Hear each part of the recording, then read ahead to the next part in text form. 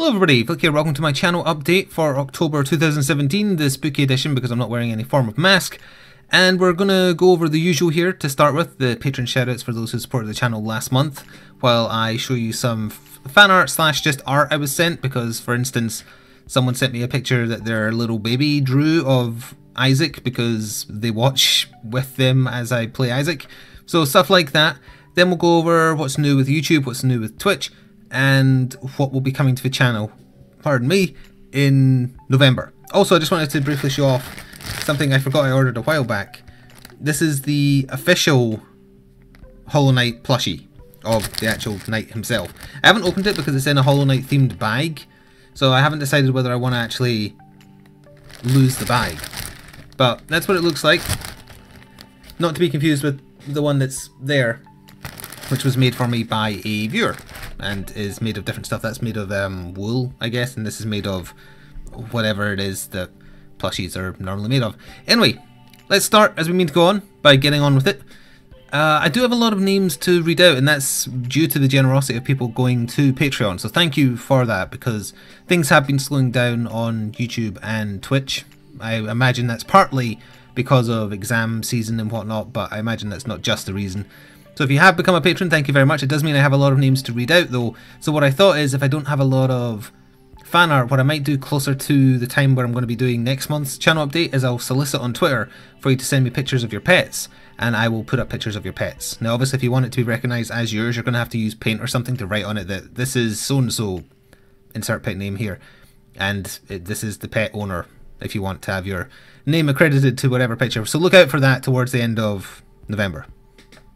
Anyway, thank you to Zapplework, Stormbolter83, Garlock Thornbolt, Nathan Fraser, Flying Ricer, Jeannie McElroy, Taya Blake, Leon, Inbred Womble, Azoy Origin, Nathan Norton, Charlie Abrams, Steve Charchan, Cuppy, Rebecca Trexler, Dashumi, Rash, Chemically Rad, Brad84CNC, Stefan Sergetson, Michael Comer, Solus Corbus, Alana Kitty, Rydog1391, Platypus Custard, Josh Cross, Robert Green, Brian Hasu, Jarek, Andrew Northrop, Matsumuni, Julia Wasberg, Dan PD, Ian Dickinson, A Valiant Effort, Kevin Mazer, Kaiho Dugan, Julia Cheng, Dudak, Brian Halligan, Timothy Sabin, Colton Pierce, Jared Tabor, Thaxton, Drizzen, Megan Perry, The Bearded Panda 24, and Marpo Kari, Shotzi322 I think, Ryan Hafner, Richard Davison, Loista, Jason Steinberg, Seb Muppis, Richard Bearwell, Orca Queen, Michelle Lamers, Erox, Colin Lynch, Michael Bigler, Ginger C, Terrell Smith, Reaper, Rachel Weber, Yifan Mai, James Woody Packard III, Derek Williams, Igukski, Andy Arminio, that one guy with the face, Iguion, Charles Baker, and The Newbie. Thank you very much for that. I'm not going to delete those names right now in case anything goes wrong with this audio. And now I'm going to go to a different TXT because I have a list of things to talk about. So we've done that part. This part I only just wrote in before recording this. Internet is still playing up, and I have a feeling it's never going to be perfect. It's just there's something wrong with this house. No matter how many technicians I get here, they can't solve the problem. They can fix it for about 2-3 weeks, but my internet is back to randomly disconnecting now, and when it usually does that, it comes back and the download is fine, but the upload is turned to pish.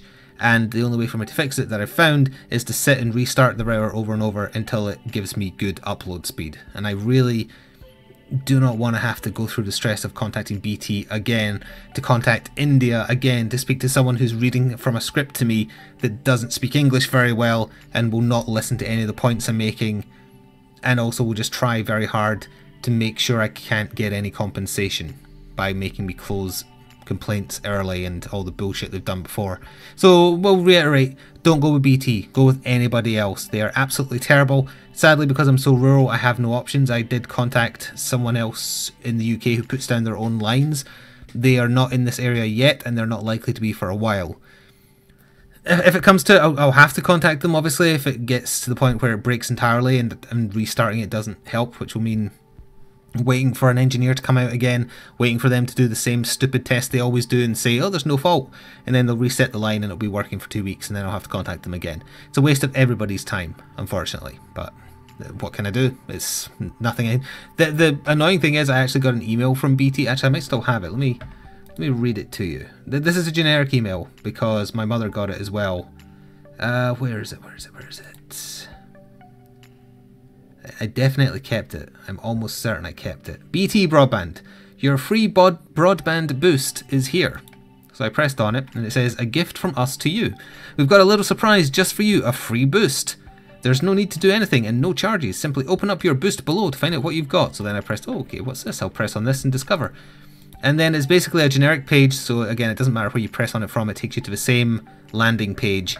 And it says, just to say thanks, we're giving you a boost. We've doubled your cloud storage and also improved your speed. Although, now that is interesting. That is very interesting. Last time I pressed on this link, it said we've doubled your cloud boost and improved your speed. And we're giving you a new maximum if you're on Infinity 1 instead of Infinity 2. I thought I was on Infinity 2. Apparently I was on Infinity 1. And now Infinity 1 is going up to 78 download maximum speed. I pressed on the link now and it's changed. So it just says BT Cloud Storage. It doesn't say the other part, and it definitely did. BT are a bunch of twats. They are con artists to the highest degree. That is terrible. Now, I did think the email was an error to start with, because as I said, I thought it was on Infinity 2 to start with. But I'm so glad I opted just to, pardon me, I just spat back a mistake because of anger. I'm glad I just randomly decided to go click on that link again to read you exactly what it said, because, hey, it turns out they've changed it now, so there's no proof of the claims they made earlier. Charlatans. They are the worst. Oh well. Anyway, moving on. In November, I plan to start doing a test run of Warhammer 40,000 content on the channel. The foldable 6x4 table I'm waiting on, which is what you need to do a standard sized game of 40k. It's shipping to me from Germany around about the 10th of November. I double checked with the person I bought it from. It's not a person, it's a company in Germany who makes them. Pardon me, this is what I get for chugging fizzy juice before recording a vlog. It should get shipped on the 10th of November or just before, depending on when their stock is finished and ready to go. I imagine it won't take longer than a week to get to me. I'm in the process of painting up as many of the Dark Imperium starter set models as I can to have them done by them. I'm not going to have them all done by any stretch. Going to have as many done as I can, though, and the first battle report I'll test is probably just putting Dark Imperium models against each other, so the two sides that came in that starter set for 8th edition. Going to trial run it, so it'll probably appear around the middle of November, unless something delays the table, because really the table is all I'm waiting for. In the meantime, painting models, painting up some scenery to make the table look nice. Going to try really hard. I previewed what the thumbnails will roughly look like, although don't take the picture as set. That's with an old camera that's nowhere near as good as the one I have now. Plus it's also not a good angle, but the banner headline bit I did, plus the bit in the middle for the two armies fighting each other in the points, that'll probably all stay. I'm kind of happy with the banner I did. I did Mafia Frog going like Daka Daka Daka and then shooting across at my avatar, who's getting 2+ saves because he has an invul and is probably cheating. That's on Twitter if you want to see it. So November, 40k content will be trialing. On Patreon, I did a post that's available to everybody, so you don't need to be a patron to view it, but that's the easiest place for me to put something. I listed all my available models that are usable in 8th edition, and by that I don't mean personal opinion, I just mean like certain Chaos models can't be used by Death Guard anymore. So they're there, and if you are familiar with 40k, you can go to that list and you can think up a list for me to use in a match. Now, I've still got the first couple planned, but in general, I thought that might be a nice way of varying up the armies getting used if I go by other people, even though it's still just going to be me playing both sides, because I don't know anyone nearby who plays 40k. So I'm still going to be trying that. If you aren't familiar with 40k, hopefully it will still be watchable. I sincerely hope that.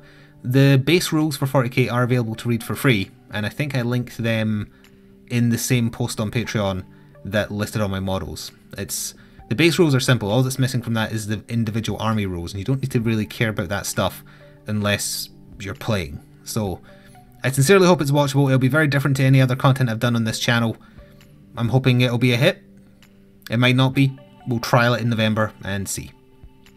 So next on my talking points is that the PO box address is staying exactly the same. I wanted to switch to a better, more reliable company that wasn't Royal Mail. that would also allow people to send sign for stuff. Now, unfortunately, the only one I knew of, the one I bookmarked, the one that I thought was really good because it was cheaper and they'd take sign for stuff and they could send it to you directly from their place. I went in to discuss it with them. I took away some leaflets, and I don't remember what stream it was during or what we were playing at the time, but I read out to the stream the list of hidden costs. So it starts out like, oh wow, this is really cost effective, this is great. And then you get to the add-ons. Whether you want your business name to be on the PO box address, that costs extra. Whether you want them to send it to you, that's got a base cost plus the cost of postage. Whether you want it to be available at all times. It was just tack on, tack on, tack on, tack on, to the point where it was twice as expensive as Royal Mail. So even though Royal Mail is by no means good, unfortunately, with their PO box service, I'm going to have to stick with them because it's just not cost effective to go for something else. I don't get enough sent to the PO box. I don't think I have a large enough viewership to warrant like spending £300+ on half a year to 8 months of a PO box. So we're sticking with the normal one. It still means you can't send sign for stuff. It will not get to me. You have to make sure it's not signed for. But the address that I've been saying on Twitter twice a month and in video descriptions and whatnot, and on the about section of my YouTube page, it's still that address and will remain that address for at least 6 more months. So that's that covered. The next thing I have to remind everyone about is that now if you're in the US and you go to Amazon, you can actually find my shirts available over there. The ones that were limited runs as shirts and hoodies on Teespring last year are now available on Amazon to anybody in the US. You can just go to Amazon and search for Flik's Gaming Stuff and you'll find them. Or if you want, you can use one of the Twitch extensions I use below my Twitch channel, and one of them is actually tied into Amazon, and if you go via that link, I get monetarily compensated. If you buy my shirt anyway, I get monetarily compensated, but I've also listed there like the webcam I'm using right now, the microphone, the keyboard and mouse, etc, etc. So if you're ever curious what gear I'm using outside of the actual PC and monitors, it's listed in that Twitch extension as well, and if you were to click through from there, I get compensated even if it's not something I made. So that's something I wanted to mention. If you're interested, there's also a Twitch extension I have there now which lists like who gave the most bits, weekly, monthly, daily, etc. And then there's also one which is actually just kind of like a clicker game called Stream Heroes that people like playing in short bursts, and apparently there's raids you can do and stuff. So if I'm not playing something that interesting to you, if you just want to listen to me, you can play a clicker game while watching, if you want. You don't have to, obviously. So that is something. The Inside Baseball episode of Gungeon that went live a few days ago, Inside Baseball 11, that is the one where I went through feedback based on the user survey or viewer survey I gave to people last month. I put off getting through it because I didn't want to do it while I was suffering from that concussion or anything like that. So I went through it. I went through my bullet points of stuff I'm going to try and improve and change on the channel. That will hopefully happen going forward. If you're curious at all what my findings were, Inside Baseball number 11, it went live on the 26th of October. So it's there if you want to watch it. It's the most Inside Baseball-y one I've done because it's purely about my channel, but I thought some of you might be interested. Next, special mention to A Hat in Time, which I only did on YouTube side as big full VODs of each play session I had of it. Surprise hit for me for a game I've enjoyed this year. It's a thoroughly enjoyable, very cute, awesome soundtrack, 3D platformer akin to Mario 64, Mario Sunshine. People said it was like Sly Cooper and Banjo-Kazooie. It's really, really good. I would actually encourage, much like Hollow Knight, I'd actually encourage you not to watch me playing it and play it for yourself. Also, I just got a Twitter mention. Also mentioning that Jackbox Party Pack 4 is out. I did upload the first VOD of us trying out all the new games to YouTube. As I've said in that Inside Baseball episode of Gungeon, not putting across party games and golf really from Twitch rather, because they're not as viewable when it's not live and it doesn't do well on YouTube. So I ported over the first one just to kind of be like, hey, there's a new Jackbox. Here it is. Here's the games in it. Here's us trying it for the first time. Basically, Monster Seeking Monster is the best game ever invented. The rest of the pack is okay, but that one in particular, especially because the audience can join as a hive mind player and gets to like try and win, and they have, although not by themselves. But one match in particular, I didn't make it over to YouTube. 3 people won, and one of them was the audience. So it's a really interesting concept for a game. I was sad when Jackbox 4 didn't have Murder Party 2, but Monster Seeking Monster is a very fitting replacement. And if you still want trivia, there is still like fibbage and stuff for that kind of atmosphere. Although I do hope they bring back some new iteration of Murder Party if they go forward with Jackbox 5. On the stream side, since we're talking about that already, Saturday morning streams are still happening, and until such time as we finish it, it's me and Valinor doing 3 more hours of Divinity Original Sin 2 together. I have no idea how far through the game we are. Other new stuff, South Park, I'm playing through the Fractured Butthole for the stream side. We actually just played it for 4 hours last night. I was only meant to do it for 2, but I asked the chat if they just wanted me to stick with playing it, and they're enjoying it, so I did. That's not coming across to YouTube because of some of the content in the game, but if you want to catch South Park, me playing it through, it's on Twitch. I haven't made them into highlights, but the past broadcasts of my streams, I think they last for at least 2 weeks. I think actually it might be a month because I'm a partner. So you can see them on there. I always write in the title that it's South Park plus whatever, or just South Park, so you can find them there if you want to see me play through the Fractured Butthole. Also on Twitch side, I've started playing Destiny 2 because I wanted to play a brainless, dumb shooter, and it's certainly that. I'm uploading that to YouTube just as the full VODs as well, because I don't think any of my audience cares about me playing Destiny 2 per se, so it is there as full VODs if you are interested, but it's kind of tucked away to one side.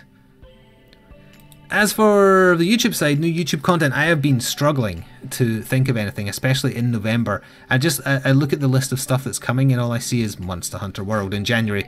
Monster Hunter World in January. Between here and now, there's nothing I'm particularly interested in. Maybe the new Wolfenstein, I still haven't fully decided what I'm going to do about that one.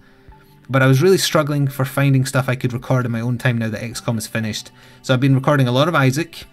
I would sincerely hope that the Gungeon update drops soon, because then that means I'll be recording some off-stream Gungeon. But that's also why I picked November for 40k stuff, because I just... There's a dearth of content on the YouTube side, and again, from the Inside Baseball Gungeon episode I alluded to earlier, I want more stuff by YouTube for YouTube. So in other words, not coming over from stream, because I'm killing some of my own viewership by bringing that over, because if you watched it live, you're much less likely, in my opinion, to want to watch it again on YouTube. So I am open to suggestions as well, but that's why I'm doing the test run of 40k stuff in November. It's a month of a dearth of things I want to record during the recording day. But that, on the plus side, if you like Isaac, there's a crap ton more Isaac coming, because I've been recording a lot of it, getting through a lot of stuff in it. But yeah, if you want to give some suggestions on things I might consider, go ahead. Basically, because this is the nice thing about being in the kind of indie game scene, something like A Hat in Time, something like Inside, something like Hollow Knight, it might just come along and be amazing and just come out of nowhere. That makes it bad to plan for, because I had no plans. Oh, well, on a whim I decided to be like, hey, I'll play A Hat in Time on stream. And then it was awesome, and then I wanted to play more and more and more, and then finished it. Can't plan ahead for that beyond just trying something. But it does mean that something from the indie community might just come along and be awesome in November. It's hard to say, because dozens of indie games come out every day. But we might find a really good one, and then that would fill the gap, especially if the 40k stuff doesn't land well. Although I do ask, give it a chance. You might be a little overwhelmed by it at first if you're not familiar with how Warhammer plays at all, but you might get into it. It might get its claws into you. Anyway, the last point I had to talk about was that, on the subject of South Park, it seems like my Elgato is fine, so I don't know if it was my old PC or something about the setup in the old house that was causing it to crash. It might also specifically be a problem with the Wii U, but my PS4 streaming via the Elgato straight to OBS, which is also much easier, incidentally, for switching from a console game to a PC game right after, it's worked fine. It hasn't crashed once. My internet's been crapped out a couple of times, but the Elgato seems totally fine. So that probably might mean that if I was to go back to Twilight Princess, it'd be okay, unless, again, it was a specific problem with the Wii U. The issue there is I don't really have much room to set up a Wii U here. But, like, the corner you're seeing here, that's the TV screen I use for console games. And then I've got the 2 PC monitors here, so... And the PS4 is sitting on a box beneath this table here with all my paints on it for 40k. I've ran out of space in my little tri-corner desk to also set up the Wii U, and I think about it and I'm like, Twilight Princess would be the last thing I play on my Wii U. They're not making games for it anymore. I'm not interested in any games on it. Is it worth setting up the console to play through that and then never touch it again? And I reached the conclusion, I think, that it's not worth the effort. I love that I have the PS4 set up. That's prepared for Monster Hunter World. But I don't think I really want to go back to Twilight Princess. Now, if I get desperate enough for new content on the stream side, because I can't do Twilight Princess on YouTube, then maybe. But all these barriers are getting in the way of it being a good idea, in my opinion. So that's why I haven't.